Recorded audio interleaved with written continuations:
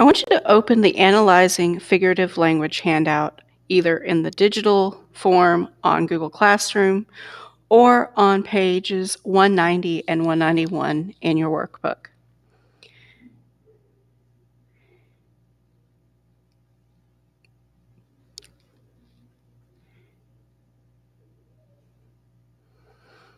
At the top, it shows the definitions for the 3 rhetorical appeals. Ethos is the appeal to credibility. A way of thinking of ethos is to relate it to ethics, or the moral principles of the writer. Ethos is the writer's way of establishing trust with his or her reader.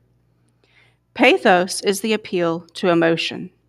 Another way to think of this is of empathy, which pertains to the experience of sensitivity toward emotion. Logos is the appeal to logic, and it's best tied to the word logic because something that is logical makes sense and is reasonable.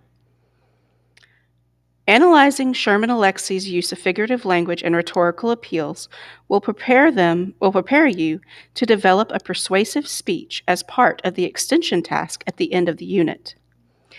Analyzing an author's use of figurative language allows a reader to understand the author's tone, point of view, and central idea in an informational text. Practicing this analysis will prepare you for the cold read task and the culminating writing task at the end of this unit. I